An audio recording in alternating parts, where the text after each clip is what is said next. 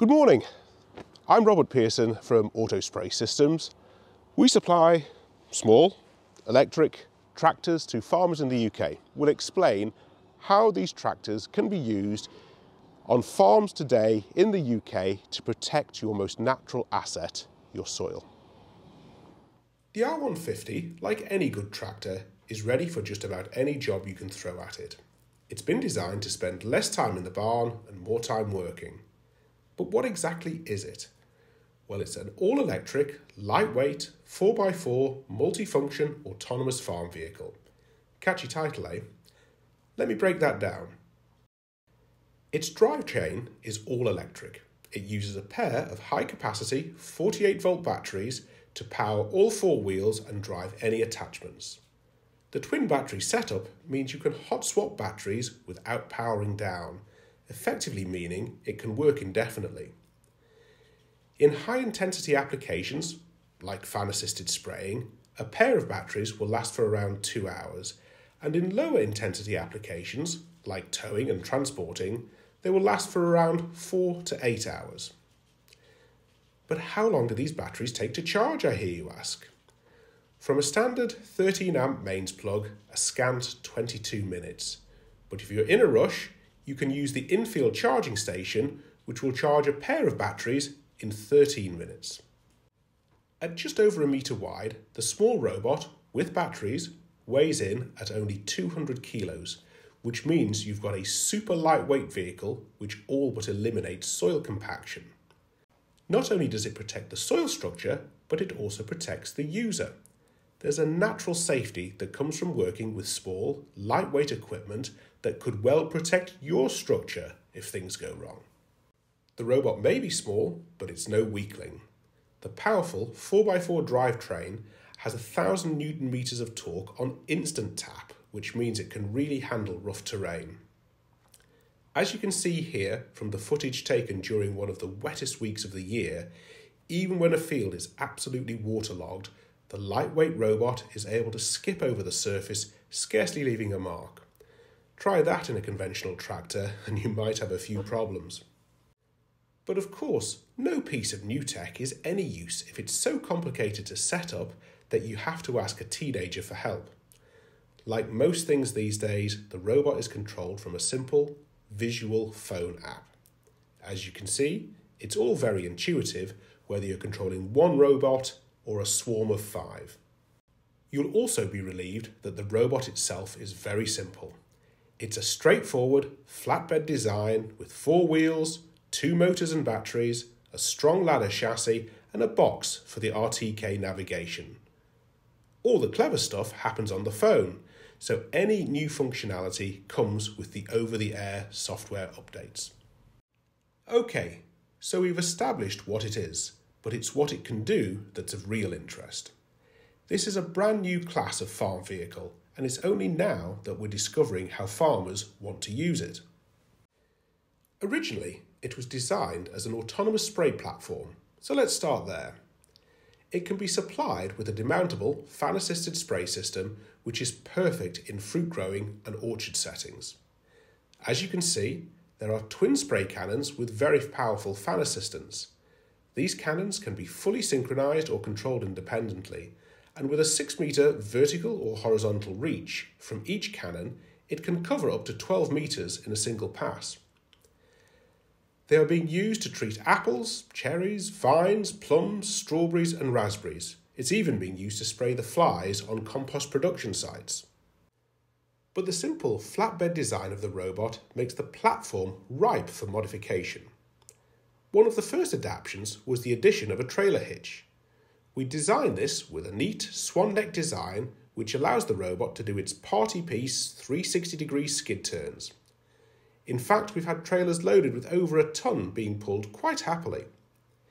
But you don't need to pull a trailer. You can simply drop a pallet on the back and load it up.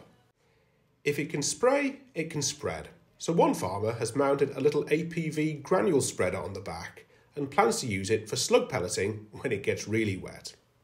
When it comes to use cases, you're really only limited by your imagination. But what's totally unique about the robot is the range of ways it can go about these tasks. There are 4 ways that the robot can be used. Manual control. You can use the robot like any remote control vehicle using the simple handset. This is great indoors or around animals or in any volatile setting. Here you can see Andy taking a spin round cereals this year the easy way. The feedback he gave us was it just needs a drink holder and a hands-free kit to be the perfect show transport. Next up is Follow Me mode. This does exactly what it says on the tin. Pop the remote in your top pocket and the robot follows quietly behind, stopping automatically at a safe distance. This is ideal if you're out fencing or simply poo picking in the pony's paddock.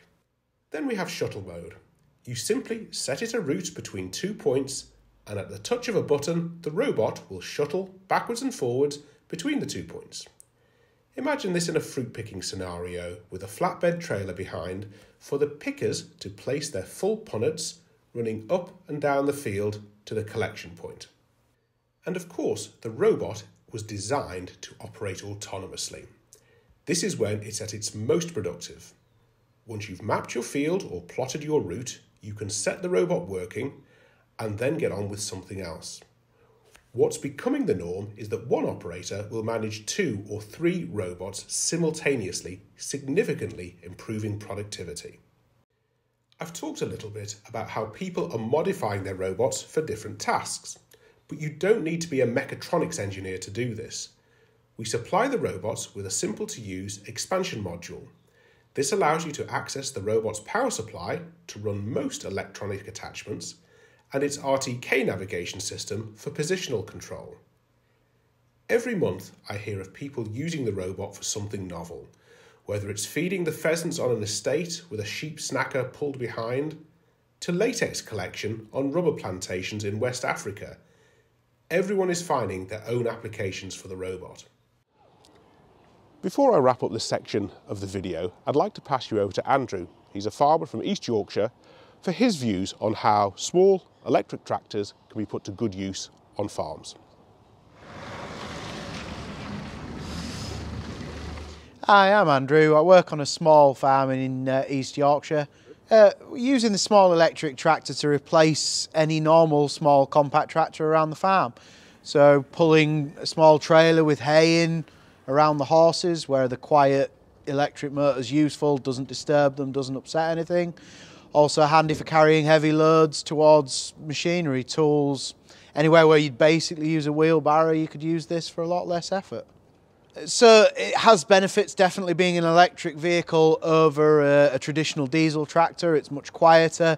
The maintenance required is much lower. Obviously it's just a matter of charging the batteries up once a day, a quick check of the tyres and chains, and away it goes.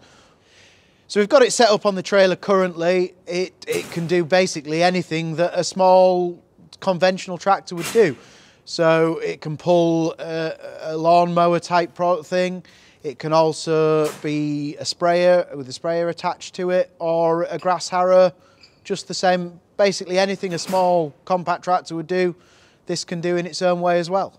So currently you've seen us using it in manual mode where I'm just bringing it, controlling it with the remote. It also has autonomous functions that'll let it go off on its own. I can set it off into a paddock with a chain harrow and just allow it to work the entire paddock alone, and lets me monitor other things, do other jobs while just checking up on it every so often.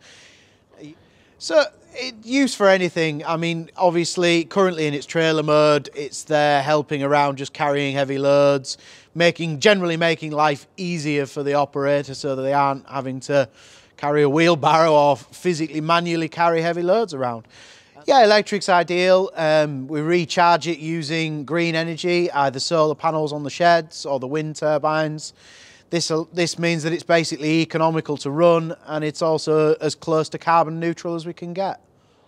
These small electric tractors are not going to magically transform the health of your soil or the productivity of your farm, or indeed the profitability of your farm for that matter, but they will play an important part in the future in all of those areas.